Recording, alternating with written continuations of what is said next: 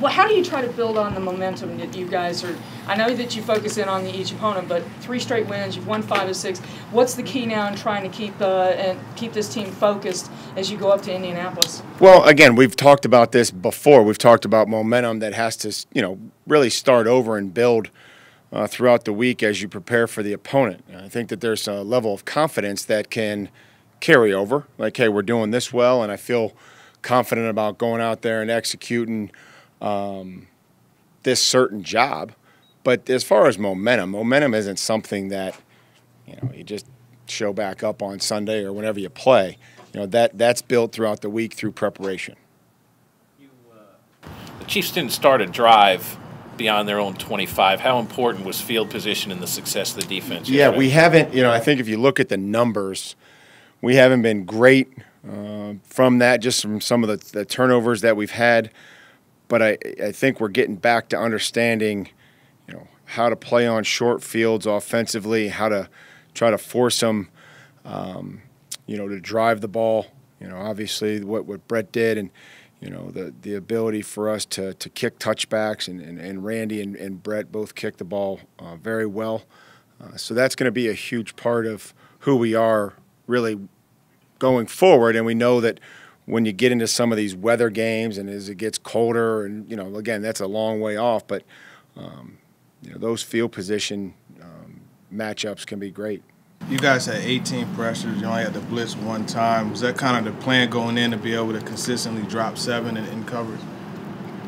Well, again, the more that you can put in coverage, the better you think that the coverage should be. I thought that there was a lot of good complimentary calls. I thought that we continued to mix it up. I thought the third down was huge for us. Talking about a team that had converted 60% of their third downs. And guys all did their job, and there were some first and second down pressures. There were some things that allowed us to affect the quarterback, and that's what you have to do when you play a great quarterback. Mike, is that the best pressure you've gotten from just your front four in a while without having to do anything extra? Yeah, I think when you get into those types of games that it's they're playing pretty early on. They're playing pass to run. It was a secondary thing, and so that's just kind of how the game went, and it was great. It was great to see. It was great to see those guys have some success and force the quarterback off the spot and get uncomfortable and be able to hit them and try to affect the throws, and some that he threw out of bounds, some that he threw into the dirt. But I think some of that is a product of the game and how that it was going at that point in time. But it was really good to see guys winning some of those matchups. He's usually able to do a lot of damage improvisationally once he's on the move. What prevented that from happening yesterday?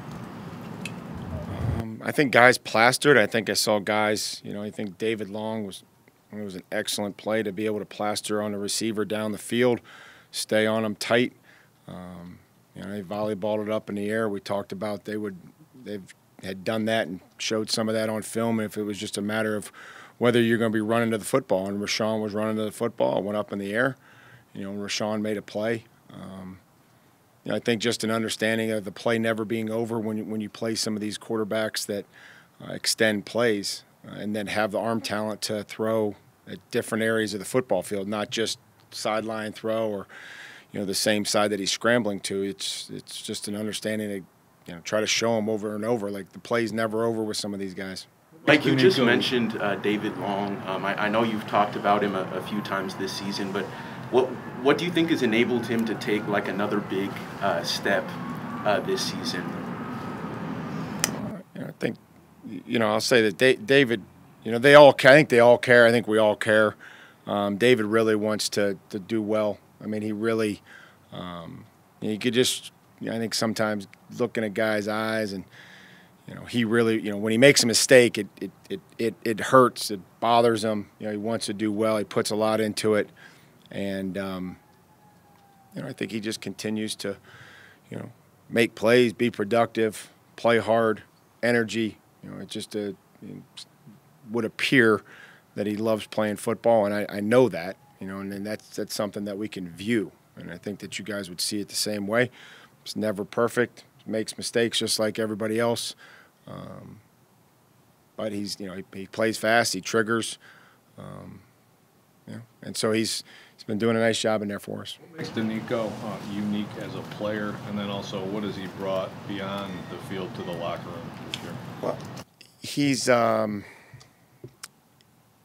I think he's got a versatility to be able to take on blocks, to make guys miss. I think when guys probably see him first off, they see a bigger bodied player that's probably, they may not think that he's athletic, he's instinctive. He's really, when he's won from a multiple different moves, whether he's made the guy miss and kind of looked like he was going to take him on and then slip him. Did a nice job the other day, just working a simple rip move and leaning back into the guy and not getting past the quarterback. We ask him to play a lot of different spots, and he's done that for us. And last couple of weeks, is that, you think that's simply a matter of getting past some of the injury stuff, or is there more to it than that? The more he's out there, the more he'll continue to produce, I think. Weren't especially celebratory mood with us after the game yesterday. Does that kind of go back to the theme? You guys would be the last people I would celebrate with. No offense, Gentry. I'm just curious, after a 24-point win, where that comes from. Just trying to stay focused and know that every week is going to be a new challenge, and that's just kind of sometimes who I am. I'm excited that we win. Our players put a lot into it. I'm happy for them. But we're moving on to the Colts to try to prepare for a huge division game on the road. I guess that's where my mind goes, is just to the next game and what it's going to be, and how are we going to prepare, and what's practice going to look like, and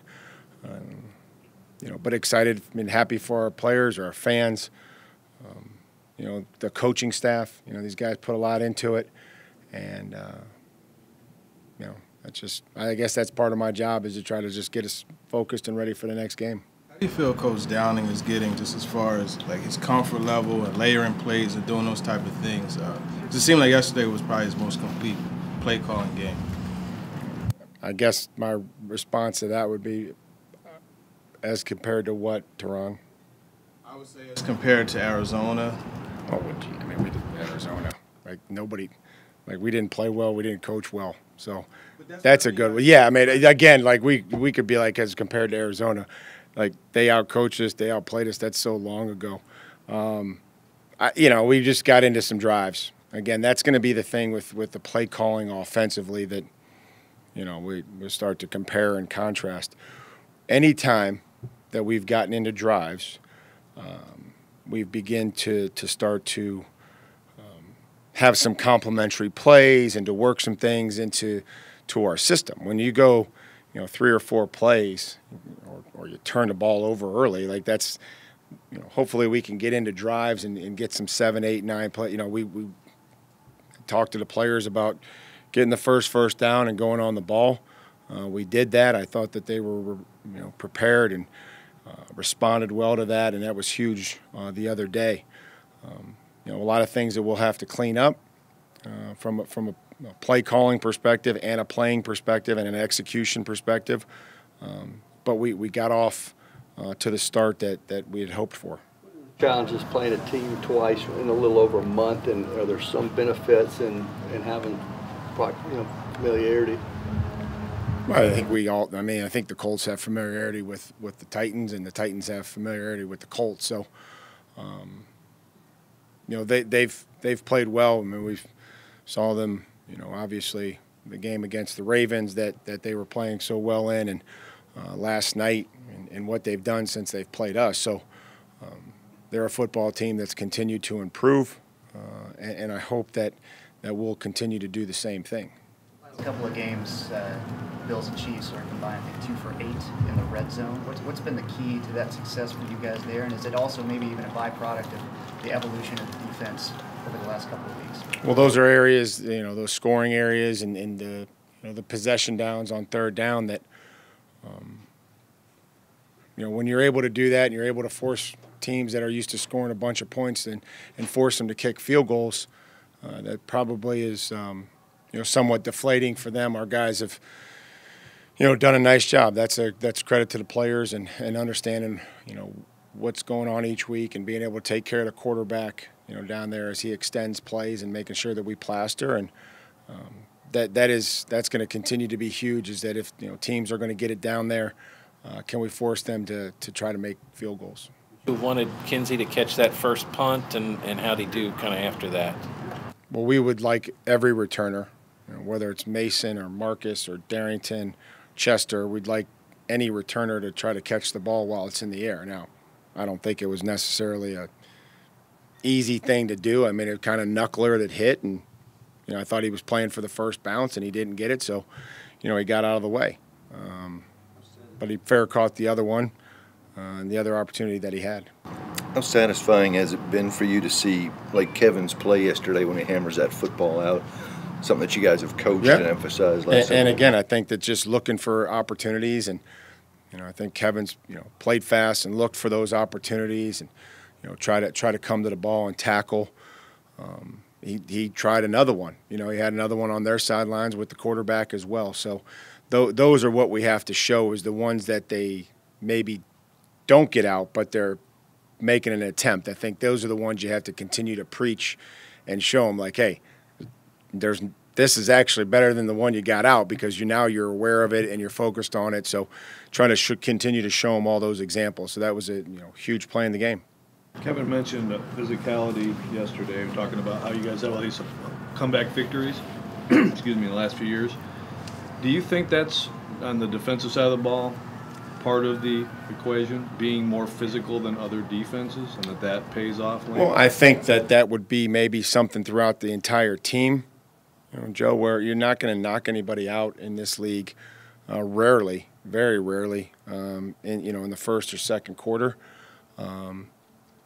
But maybe that style or that conditioning or that effort will somehow take a toll and allow us to make some of the plays that you need to make down the stretch when the margin is so fine. Hooker injury late in the week kind of affect things, and how do you think Dane did kind of fill in there for him? Dane did a nice job. Dane moved into the starting role. Brady Breeze then became active. That was the process. Much of a sense of Dylan and finally getting some offensive snaps. You get a sense of how he fared. I thought he did okay. It was good to see him out there, and good for him to pop in there and actually played both sides, played both guard spots. Saw him finish a couple times, try to push a little pile, push the guys, and then had some plays that need to get corrected and some technique things. But it was he was locked in, ready to go. I looked. Again, he had a look on his face that he was ready to go in there and play if he needed to, and there wasn't any hesitation when those guys went down. Is he pretty much out of the picture as tackle outside of extreme circumstances? Well, I don't know that. I just know that he went in and played guard, right guard and left guard yesterday, and we'll see where it is this week. How big of a transition is it from the last two teams, the way they play offensively, to this team now that really wants to run it and plays physical football? Hey, that'll be something that we'll have to concentrate on. Really focus on their two backs, and again, it's not like they don't have other players. Just know that Hines has been very productive against us in the past, and Taylor has a very good ability to run with power and speed. Pittman is certainly continuing to gain a lot of confidence down the field. T.Y. Hilton. Pascal, obviously Wentz has been, really good since the last time we played him. So, physical offensive line. So it's going to be, again, something that we always talk about is now we're focusing on the Colts and their personnel and what their style is and how they want to play the football game, as opposed to, maybe the past two teams that we played. Technically not even a halfway point, but when you look at the standings with you and the Colts, you have a chance to really take a stranglehold of this division on Sunday. Do you address that with the team or talk about the importance of that, or is it still too early from your mind?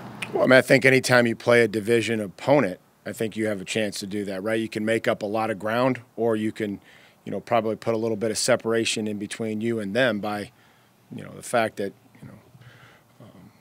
whether you win it or lose it. So I think that that's always something that we talk about as critical in division games is, the ability to start, separating yourself if you're able to win.